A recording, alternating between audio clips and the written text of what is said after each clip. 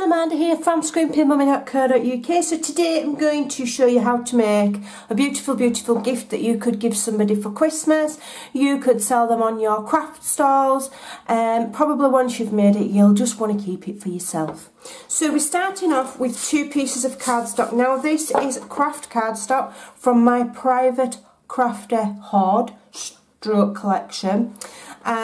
So if you can't get hold of craft card, you can use any card. It doesn't have to be this card, or alternatively you could use crumb cake, which is the closest Stampin' Up colour to craft. Alright, so these two both measure 7.5 by 7.25. So what we're going to do is we are going to score on the 7.5 inch side first, and we're going to score at 7/8 of an inch. Let me just get that straight. 7/8 of an inch and 6 5/8, which is there. And then we're going to turn it on the short side, which is the 7.25 side. We're going to score again at 7/8 of an inch. Okay. And then we're going to score at 6 3/8 this time. So 1, 2, 3, 6 3/8. Alright, so I can go through those measurements with you one more time because I have 2.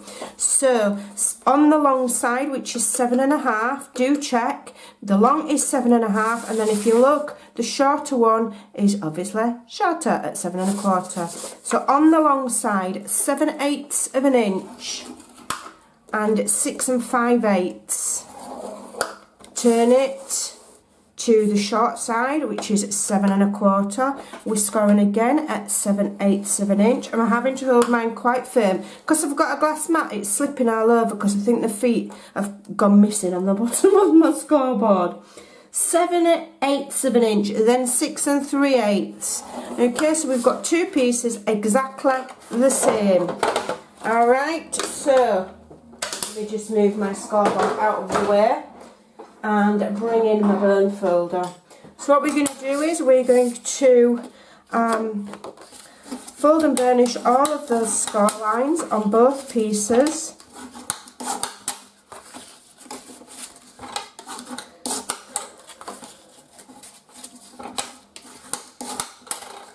Okay, that's that one. And we'll do this one. And I've created my box in 2 parts, the reason being that I needed a size that wouldn't fit on a 12 by 12.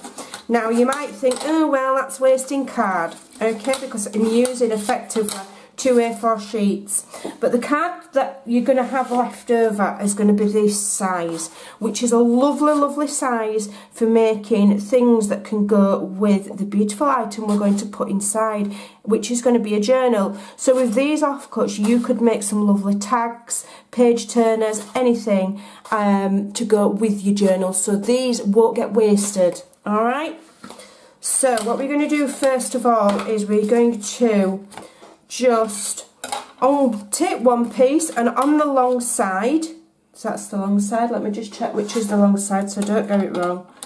That's the short side, 7.25, 7.5, so that's the long side. So on the long side, okay, I'm lining them up like that, and I'm just going to quickly mark one with a pencil so I know that's the top. Okay, well what we're going to do is we are going to cut away these 2 small squares here first.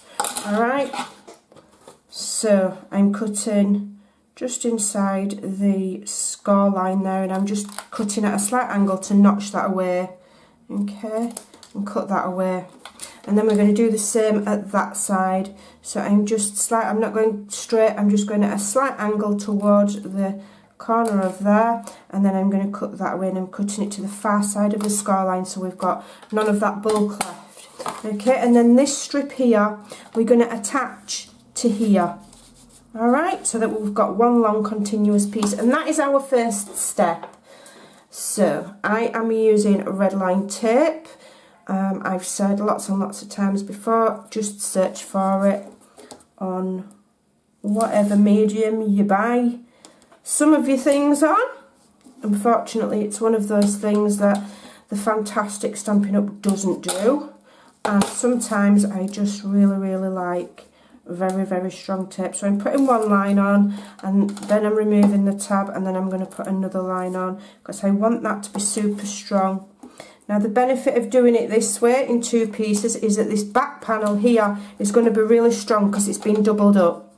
If you want to double over your side panels, add an extra 7/8 of an inch on all the way around and score it twice and fold it in. But I didn't want all of that chunky bulk. Don't always want it. So now I'm going to line my 2 pieces up to the nice and straight, and I'm going to attach that onto that one very carefully so that I've got one long continuous piece. Okay, and now what I'm going to do is I'm going to cut these tabs here and these tabs here. So the little squares are tabs. So you cut those to the far side of the score line straight, and then on the square side you notch it gently. And then you just do that all the way around. So to the far left of the score line here, but straight, and then on the square bit, that's where you notch. Okie dokie. Let's speed that up. So you do the same here. So there to the far side of the score line, notch it out. And it's going to be kind of like an all-in-one pizza style box. And you can make these, they're super easy. Really easy to make. I love them. And then I'm going to show you the fantastic journal that I'm going to put inside, and I'm going to show you how you can make a beautiful gift, and I'm going to show you how to decorate it. Right, alright, so then you want adhesive on all of your tabs. Okay. And one thing you want to do now is decide which is going to be your lid and which is going to be your bottom. Now they're both the same, so you could have that as your lid or that as your lid, whichever. Decide which is which, and whichever is your lid, you want to put a little notch in. Okay, so I'm just eyeballing it, really, centre, just a little thumb notch, about there. If it's not quite in the middle, I'm not that bothered. It doesn't matter. Okay, so now I'm adding red line tape to all of the little squares. Okay. You can fast forward this part if you want. That's fine, but I'm not fast forwarding my video because I'm not very good at doing it. The builders have gone, yay! I can craft in peace and quiet again. I know some of my ladies who are regular viewers did comment to say that they couldn't actually hear any background noise, so that was a big relief. So thank you to those lovely ladies who left those comments. I do appreciate it, because you know it's a bit of a worry getting the lighting and the volume, and goodness me, it's a bit of a... It can be, you know, a bit of a nightmare. Maybe when I'm a $1 million achiever and I've got 1 million subscribers, I'll have like a little team here doing all my filming for me. I think to get 1 million subscribers, what I need to do is stop doing Stampin' Up and start opening Kinder Eggs, because those children have got the most subscribers ever. I mean, wrong job. Right, so we're removing this tape. I had awesome fun thinking up this idea and designing and thinking what I was going to do. But as always, my plans only go so far, and then the rest of it, you know, is kind of me creating on the hop, as it were. I haven't notched that because I don't think you can plan creativity. And I genuinely do. Like to do some of it as I'm going and see what happens. Doesn't always work, sometimes it looks pants, but that's genuine creating for you. Right, so now all you want to do is you want to put all of these tabs to a solid side. So you measure up, and you're measuring up on the edges there. You're measuring these 2 edges, you're lining those edges up. Forget about these because they've been notched and they're wonky, so you're not lining those up, you're lining those up. Alright. I'll have that one on the inside. And then these bottom tabs here want to go on what's going to be the base of your box.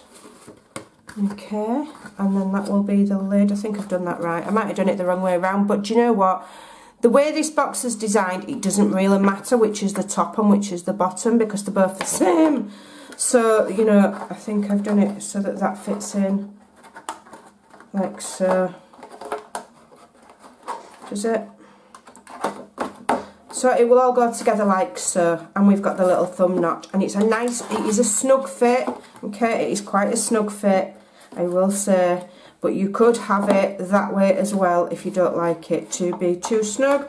That way is slightly less snug, but I don't like them flappy bits there, so mine will go the other way, and I will have it super snug.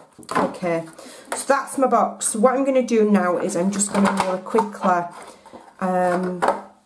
I'll just put my box together and then we'll decorate the box and then we'll bring in the journal. So to decorate the box, what I've done off camera is I have embossed a piece of Very Vanilla and I've used the Scripty stamp. That's awesome, I love it. I've got some paper here and I have pre-made a flower using the Floral Essences Stamp Set and Punch. So I've laid them up. You've seen me make these before. I've got other videos making them. I've just made a flower. I've got 4 layers there so that it's nice. I've used Rocco Rose and Rich Razzleberry ink, and then I've gone over it with some Wink Stella. So I'll just bob that to one side because it's still a little bit wet. So what I'm going to do first of all is I am doing some inking. And this is some distress ink from my personal collection, which I love, and it's called Victorian Velvet. Okay, and I just want to ink the edge of my box all the way around.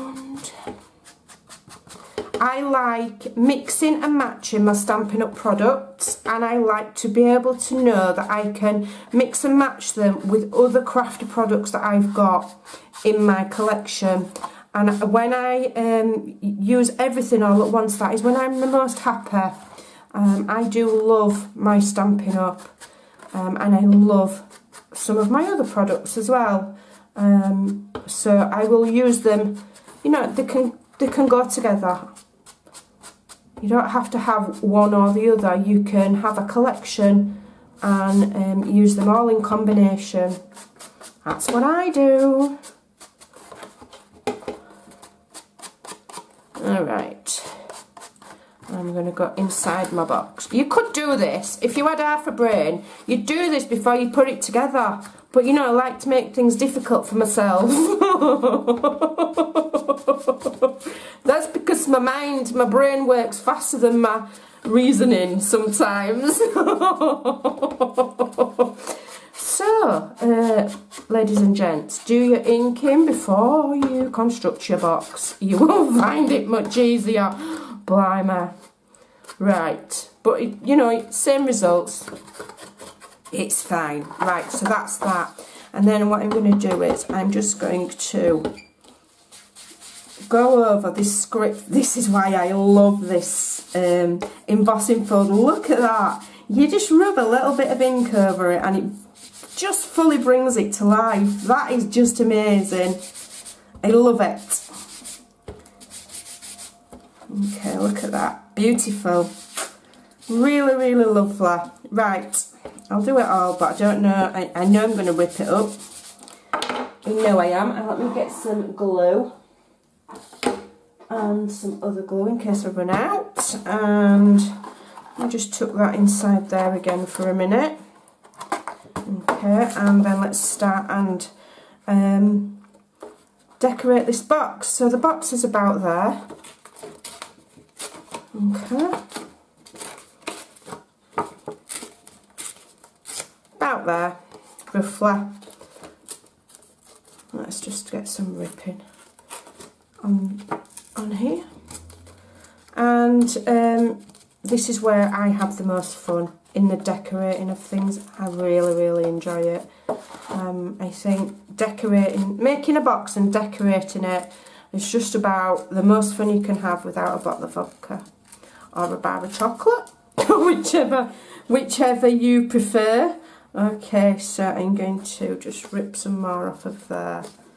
And there's never any rhyme or reason to how you do this. You just do it to make it fit what you want, basically. So I'm just inking that around the edges. I'm going for a shabby vintage look, so I want it nice and... I quite like them edges curled up like that. A little bit more there. So let's have a look. Okie dokie. So what I'm going to do is I'm going to leave that curled there. I'm going to get that glued onto my box.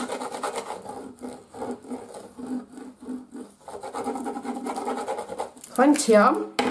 Okay. There we go.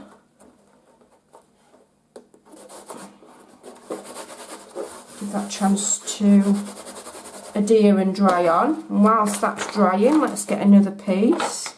We're layering up here. I'm just going to rip it. Alright, let's have a look. And we'll rip that bit there. And we'll rip... In fact, we don't need to rip that bit because I know what I'm going to do there in a minute. No, I will rip it. I may well put another layer on yet. And again, I'm using my ink. You can use any ink you want to ink the edges of things. This is just my favourite when I'm doing shabby vintage style projects. If I was going to use a Stampin' Up ink, I might use Crumb Cake, or I might use Blushing Bride's quite nice and subtle, or I might use, what else might I use? I might use Rich Razzleberry, but I'd have to be not very heavy-handed with it. Right, so now I'm going to glue that on there. I want some more layering. Here I'm going to have some of this garden paper. I want it a bit longer than that. Alright, so let's have a look. So I want it right up to there. Okay. And I am literally just ripping this paper for a nice, fun, distressed edged look to go with my beautiful vintage style journal. I can't wait to show you the journal. It's awesome. And the reason being that most of the work has been done for me by Stampin' Up, because it's a kind of like a pre-made journal that you can use, that you can decorate, you can add on, and ultimately it's a great gift to give, or not, as the case may be, if you want to keep it for your own self. Right, so I'm going to glue that on there now. Speed it up a bit. Okay, so, and it's just about layering, ripping and layering, ripping and layering, and it's awesome fun, and it'll look great when it's done. And when you have done, you could top the box with something like a PVA sealer, like Mod Podge or something like that. I'm not a big fan of it because I think it leaves things sticky. That could be just me, I don't know, but you know, there's other kinds of sealers that you can get to stop the box from getting spoiled or wet or whatever. I shan't probably bother with all that.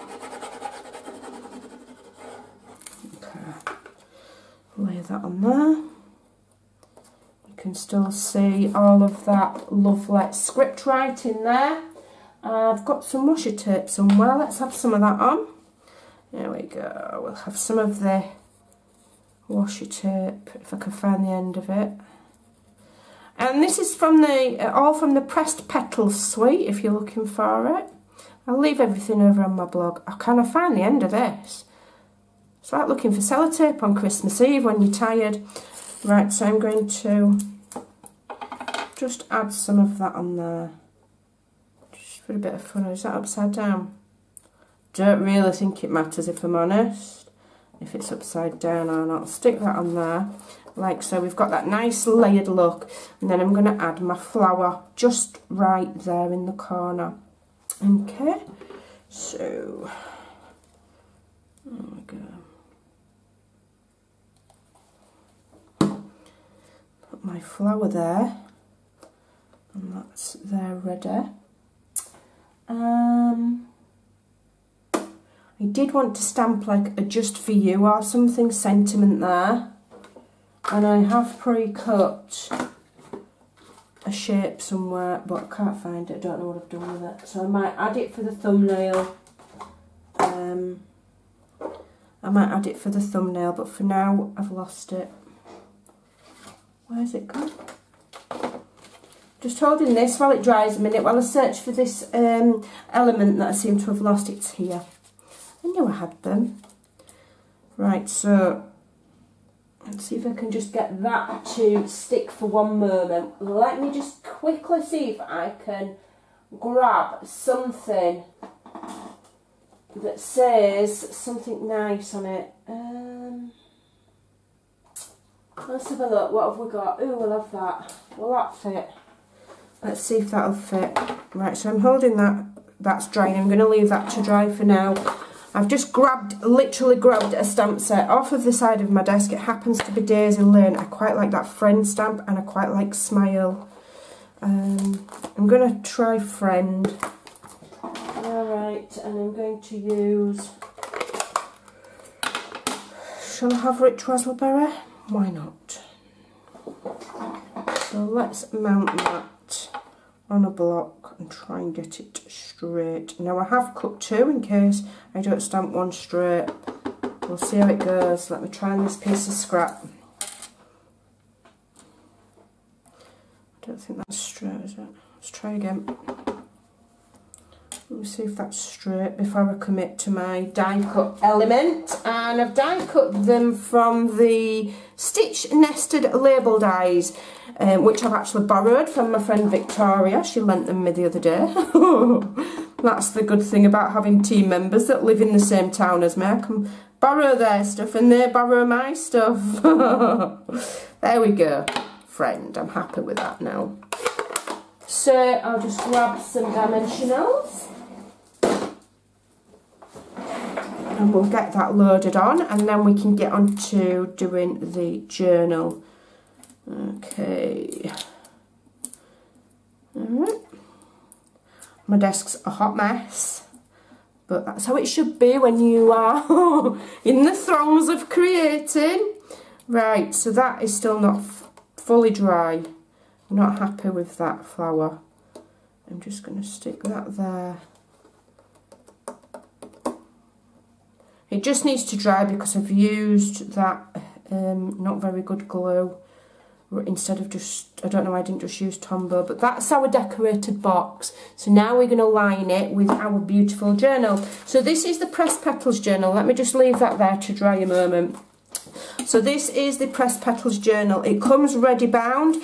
The cover's embossed there, and it's craft, which is why I've chosen craft for there. And it's got these beautiful, beautiful pages. Just look at them. You know, some have got like the stamped images. We've got quotes. We've got vintagey looking script. It's a lovely little mini journal. It's not huge. It's only, let me measure it for you. It's not massive. It measures 5.5 by about 4 3/4, so it's just a nice size. Maybe a little thoughts for the day journal or a prayer journal or anything, and it's just a nice little thing. It really is lovely. You can add to it. So what I'm going to do is I'm just going to add one of my, this is like what I put on my journals, just little paper clips, and you can add little tickets and memorabilia then to things like that.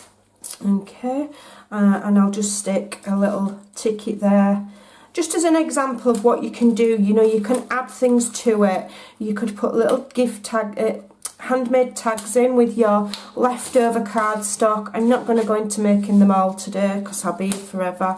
So now we're just going to decorate the front. What was I decorating the front with? I think I was decorating it like I was going to decorate that box, and now I've used all my stuff. So we're going to decorate it really minimal because I've gone to town on the box. So very similar to what I've done on the box, you could do on the journal, okay? So what I'm going to do is I'm just going to rip up just some like rectangles. Let me just try and get it somewhat like, I want it random but not random at the same time. I know what I mean. Okay, right. So that's that's fine, that will do for me.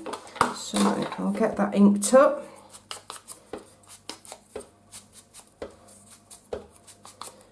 And then I've got just a little word there. You could use the word journal or prayers, or you could, you know, anything you want.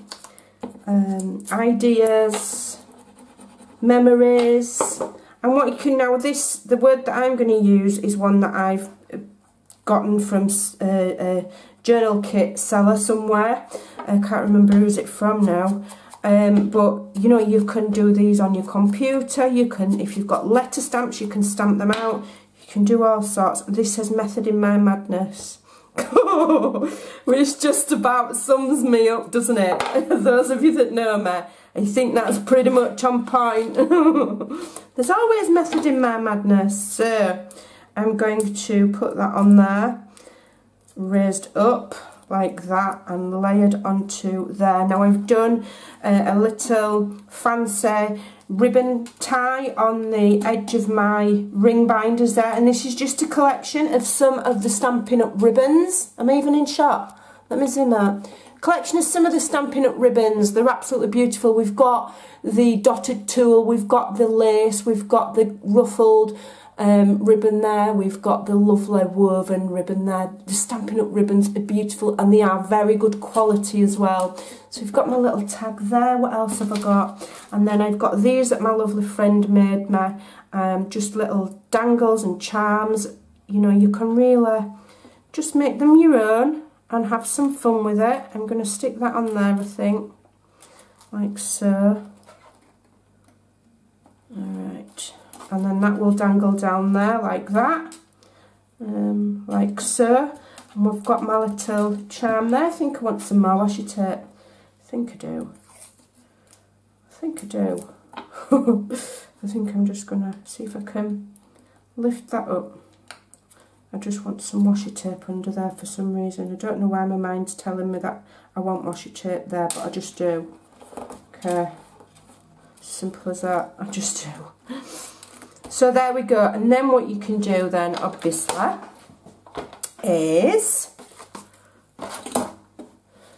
Now what I would do, and what I will go away and look for when I've done, is I will look for some tissue paper, because what you can do is you can stamp tissue paper. So I might stamp it with some of the lovely flowers. That's still, that glue just hasn't taken, has it? So let's get rid of that and use good old Tombow, because I know that that will work. I don't know why I used that other glue. I don't know why I thought it'd dry faster, but there you go. Good old Tombow. I'm using it sparingly because it's, for some reason, hard to get hold of in Europe. Right, so, and I've stuck that on the wrong way. So we're having a side opening box because I've stuck everything on the wrong way. But do you know what? It doesn't matter. It really doesn't. And now my beautiful journal will fit inside this lovely custom made box, okay, which is a side closing box. It's a side closing box. And then what you can do then is you can just go that little bit further if you want and add some ribbon to close. Is that necessary? I don't really think it's necessary. I think, no, I'm not going to bother with it. I could have it that way, couldn't I? I'll have it that way because I do like this ribbon and I do want to get it used. So let's go. And let's tie that on there. Just for that, you know, if it's a gift and you've got some lovely stuff, get it used. Why not? I'll tie that there. And just tying it in like a knot. I'm not doing a bow. I don't feel emotionally capable of doing one today. I'm not emotionally ready to do a bow today. So there we go, and we've got our beauty. That is absolutely lovely. I would be thrilled to receive that as a gift. So there you go and give it a try. So that is our lovely box, and then we're sliding the ribbon off, and we're going to pretend that it was meant to be a side opening box all along. That's how it was meant to be. And then inside we've got our beautiful journal ready to go. I hope you like that. I hope you'll give it a try. I'll leave all the details, all the scoring and whatnot and everything over on my blog at scrimpingmommy.co.uk. Give it a try. Bye for now.